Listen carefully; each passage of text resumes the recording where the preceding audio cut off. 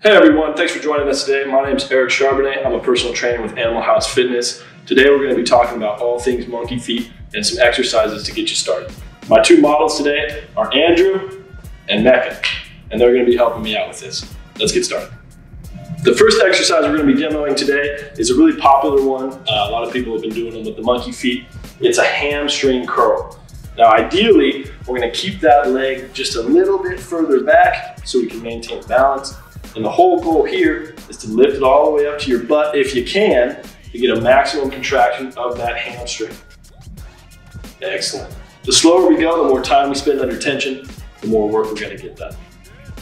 It's important when you're doing this to keep your core tight and your hips rotated so that we don't lose balance or anything like that. So a regressed version of the exercise we just showed would be the prone hamstring curl. The reason it's a little easier is because this floor is going to hold the form for you, as opposed to you having to keep your core engaged and standing upright. The range of motion remains the same. We're going to go all the way to 180 degrees and then come up as far as we can, ensuring a max contraction in that hamstring. Those are perfect. Up next is the knee drive. Just like that hamstring curl, we want to maintain a nice tight core, that same hip rotation, help us stay balanced. And we're going to drive that knee up, hold it for a second at that top, get that contraction in the hamstring and in that hip flexor. Boom. Excellent. Now this is another one where we could do it laying down if it'd be easier for you. It's a little more advanced than doing it standing up. But either way, you're getting some good work done.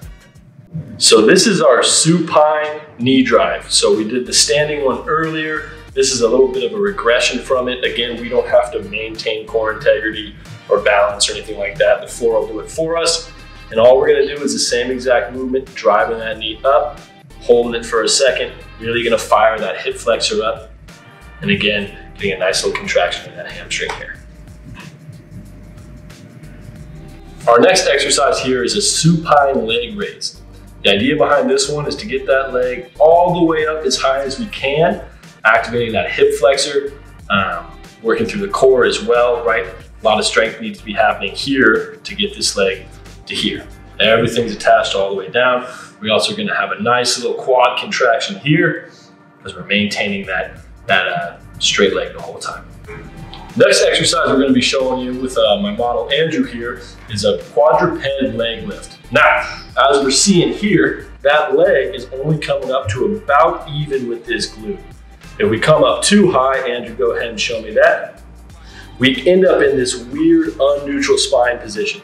That's gonna give us some back pain eventually. Also puts a lot of pressure on these elbows to see how he has to come all the way down. Good, do another one for me, Andrew. Good, to create that balance. So we don't want that, just nice right up, boom, perfect. Getting that contraction right here, excellent. The next exercise Andrew's going to demonstrate here is a quad extension. Now, we're focusing on getting that leg all the way straight because that'll allow us to maximize the contraction in multiple parts of the quad.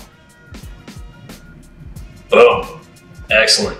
Nice and slow and controlled on the way down, allows us to spend more time under tension. We're going to get more work done. Perfect, Andrew.